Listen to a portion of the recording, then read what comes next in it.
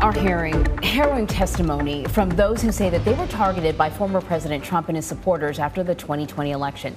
Republican state officials and an election worker from Georgia testified before the January 6th committee yesterday.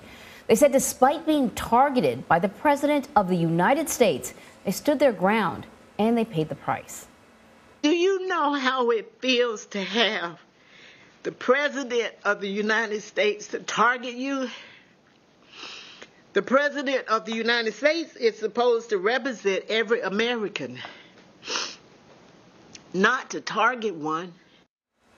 So Chief Washington correspondent Major Garrett joins us now with more talk about the January 6th hearings. Major, I got to tell you, yesterday's hearings I really thought was a doozy. I think I had an idea of what we're going to hear already because many of these election officials have talked publicly. There are books written, phone calls released. We know. But I think I was really struck by the attacks on their career, the attacks on their life and their safety of their family, the extent that this campaign sort of bled into all aspects of their life was stunning to me. And it's worth pointing out, Anne-Marie, that Ruby Freeman, Shay Moss, the two witnesses who testified about their experience in Georgia, are illustrative of hundreds, if not thousands, of Americans. If this committee wanted to, it could bring in local election officials for 5 months and have testimony almost exactly like we heard from Shay Moss and Ruby Freeman. Republicans, Democrats, nonpartisan people who just work elections but got caught up in this mania set in motion, reinforced, and amplified by President Trump that something suspicious, nefarious, or bordering on theft occurred with the 2020 election when it plainly did not. Their lives were, and have been, deeply impacted, in some cases ruined, because they still, to this day, I want the audience to understand this is still happening. You mentioned books about this. I have a book coming out in September, co-written with our election law expert David Becker, and we talked to election officials across the country.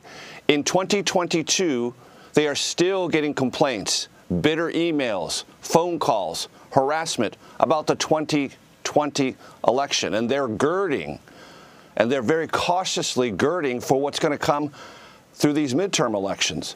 So you have, a psychology in some parts of the country that is so hostile to this basic work of American democracy that people's lives are being overturned and ruined based on a complete, though elaborate, and oft-repeated falsehood. And Republicans who voted for and support President Trump were also part of this campaign. Georgia Secretary of State Brad Raffensperger, for example, we all remember from the time he was the one holding press conferences saying, cut it out, we need to be professional. What did he say in his testimony, and how has the former president responded?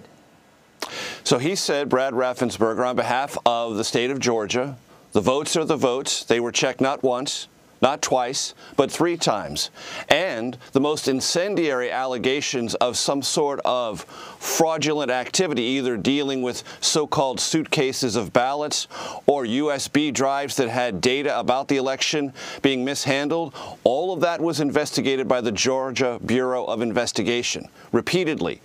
2 U.S. attorneys, both of whom were chosen by President Trump, looked into this and referred their findings about no fraud, no consequential misdeeds to the Justice Department, run by then Attorney General Bill Barr. All found the same result.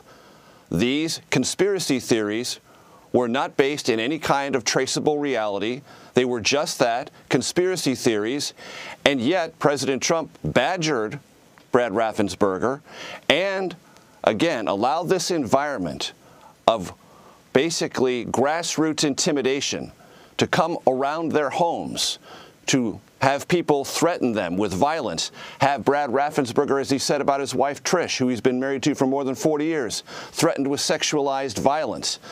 That happened in Georgia. It happened in Pennsylvania, Wisconsin, Michigan, even states where this election wasn't close and Trump won handily. I've talked to election officials in those states, and they thought they were safe. This wouldn't come to my state. Trump won big. There wasn't even a controversy. It's still happening there. That's how deep-rooted but misguided this mania has become. And I was also struck by sort of the general disregard for the welfare of people, as you point out, who were supporters of the president. And I think about those fake electors. So these are not elected officials, right? These are people that supported the president so much that they were willing to sort of go ahead with this scheme, plot, whatever, without the knowledge that there were attorneys from the campaign who were running in the other direction, who were clearly saying that this is not legal. And I've heard critics of this panel say, well, there's no cross-examination here. I'm wondering if whether or not you're getting a sense that House Minority Leader Kevin McCarthy regrets not allowing GOP members on the panel, and whether or not that might have been a miscalculation. Well, he's certainly getting some criticism from former President Trump about that. But I want to remind the audience, and I know I remind the audience of this every chance I get, but it's an important point. There was bipartisan legislation to create a national commission into the January 6th attack.